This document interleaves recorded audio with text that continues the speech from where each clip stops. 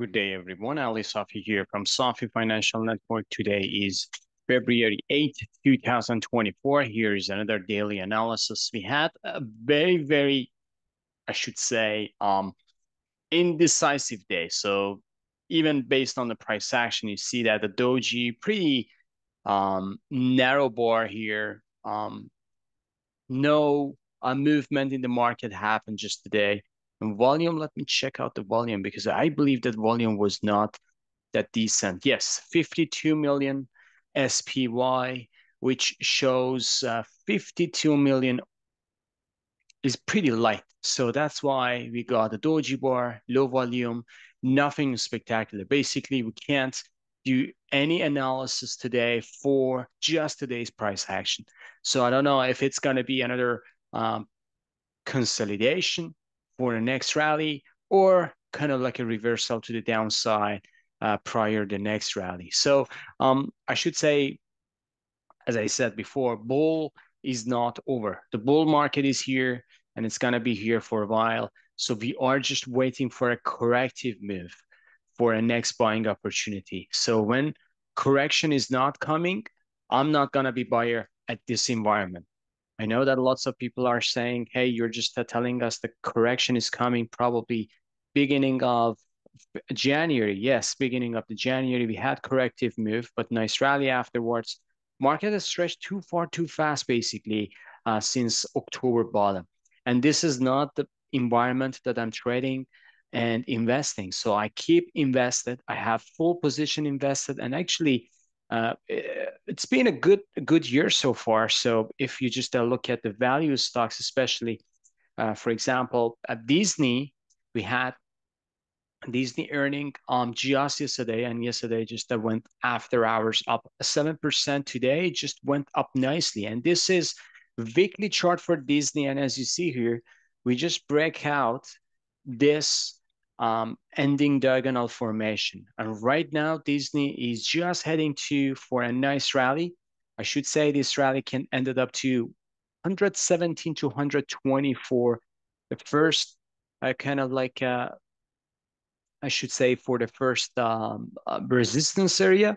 But if it consolidates here, I should say 130, even 140, like even to 150 is coming down there. So this is the level that I'm looking for Disney. But as I said, we had a nice pop for Disney today, and we just allocate lots of Disney shares, especially in this ending diagonal formation. So myself and subscribers just took benefit of good earning, and right now I'm just looking for more upside is coming for Disney.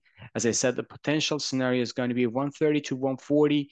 That's going to be the area that I'm looking for, especially in months of February, April to June. So we should see some kind of like a pullback corrective move, but that's going to be very shallow, I should say, because Disney is already oversold.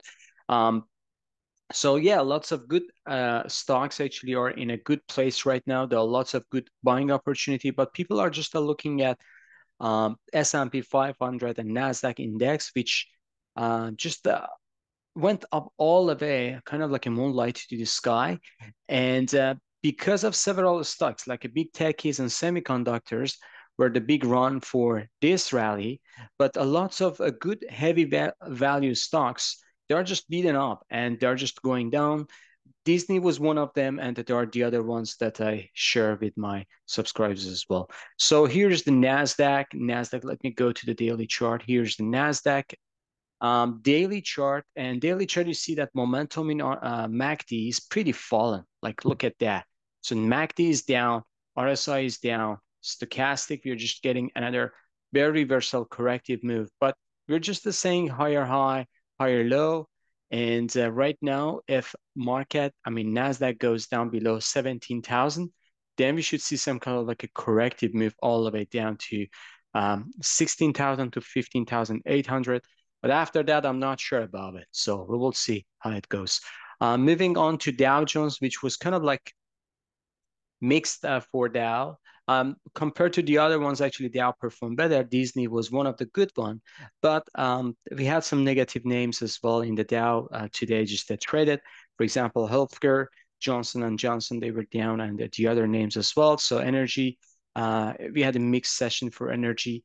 And right now, and banks also, they were negative. So that's why Dow had like a mixed, very, very mixed basket today. So the Doji bar, like the other indexes, it is overbought, overstretched, and I'm looking for kind of like a corrective move, especially February, March, I should say, is going to be a correction, and then we will move to the next buying opportunity. Moving on to gold. Gold just coming down, challenge this trend line, coming back up again. 2030. So that's the level for gold right now. So it's kind of like forming a nice shadow here. This is kind of like a compression in this triangle. Any either breakout could be spiky. So I should say that people should be patient. I'm kind of like a bullish bias, even if it goes down, I should say this is the area that I'm looking for as a like washout low and then move up to new all-time highs. So um, I don't know if it's going to be just a compression and breakout to the upside or coming down to this level and then move fast to the upside. But either case, I'm bullish on gold, especially second half of this year. And I should say April after, we should see some kind of like a good momentum with gold. Moving on to crude, which kind of like positive today. So nice move to the upside for crude. And this is kind of like a short-term bounce, I should say.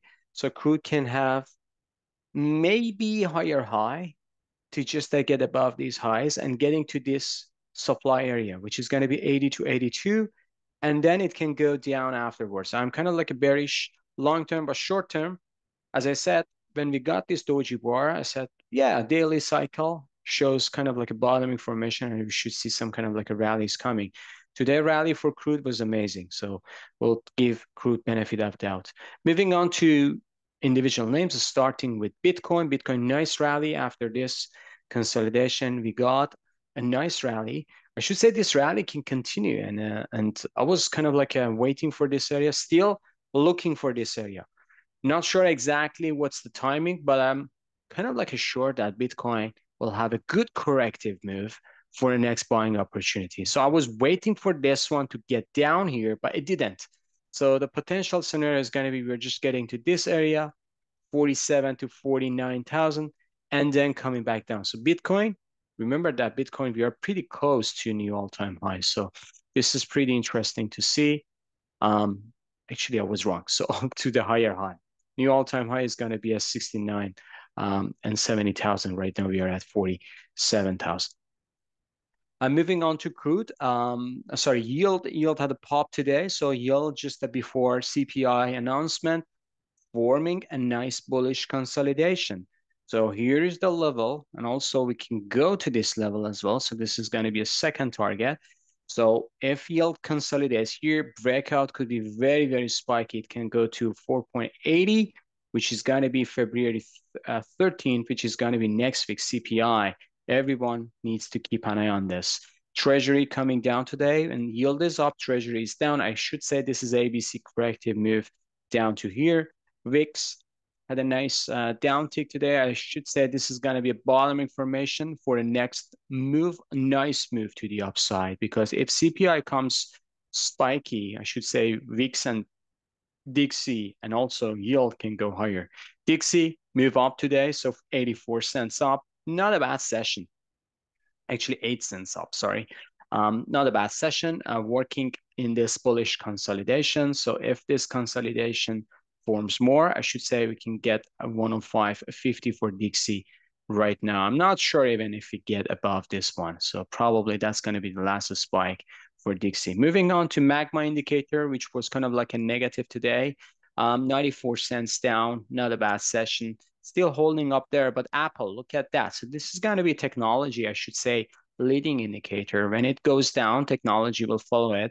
2-3 days after, when it goes higher, technology will follow this one as well. So Apple is down, $1.09 down today. Amazon 69 cents down. A bullish consolidation, but seems like rejection is there. Meta 41 cents up, not a bad price action. And Microsoft 6 cents up, not a bad price action today. Um, so still holding up for now, but I should say if it goes below 397, it can go all the way down to here. So we'll see. We'll see how it goes. Moving on to Google, 37 cents up today. Um, Google can go higher to these gaps here, 148, 149, but I'm not sure more than that. Netflix down today is 77 cents. Tesla, $1.98 up. So Tesla is kind of like forming a good bullish momentum, I should say. So just keep an eye on this. We had this signal for Tesla, and I should say this one can go higher. If it goes above this 196, 207 is coming down the road. So Tesla can go higher to this level as well. Moving on to semiconductors as a match, a new all-time high. Even after hours, it goes higher. So SMH is forming pretty nice bullish momentum. Stocks are coming up today again. Taiwan Semiconductor was the most beneficiary here. So look at that. This is amazing. So I don't know exactly what's happening with this. I don't know, good news or supposed to be good news, but this is kind of like a parabolic move to the upside. This is an exhaustive move, and it can challenge a new all-time high here, but I'm not sure after that. So money is rotating between different stocks in semiconductors. While AMD is down, while NVIDIA is down today. So new all-time high coming down again, but Taiwan Semiconductor was up. Texas Instrument up today as well. So Texas, this is forming a bearish consolidation, but seems like this can have a pop to 164. I'm not sure after that for the short term. Lam Research moving up again today, $15, not a bad price action. Moving on to XLF, which is a financial energy bullish consolidation here. 15 cents lost today, but not a bad session at all. KBE coming back up today, 13 cents up. KRE, 19 cents up. And not a bad session. JP Morgan, 63 cents down today. Goldman Sachs, $1.62 down. Bank of America, 6 cents down. Wells Fargo, 13 cents down. These sector needs to have a corrective move. I should say I'm just waiting for a correction for this sector because this sector can be outperformer this year. Gold miners coming down today, but not big move. 16 cents for GDX, still holding up this 27 area. GDXJ 17 cents down, AEM 33 cents down, AEM going down and then hit this area. So I should say this is very, very important level for AEM. So buyers can buy here. Newmont coming down here, 31 cents down. Franco-Nevada going up. So Franco-Nevada seems like holding up pretty well. So I should say Franco-Nevada, if it goes again, 114, that's going to be a good level for buy. Gold Barrick, 11 cents down today. Not a good action, but I'm not sure if it goes below this area. So we will see. XLE, which is financial energy, moving up today, 86 cents up. Following up crude, XOP going back up. So look at that. So this is kind of like a lower high.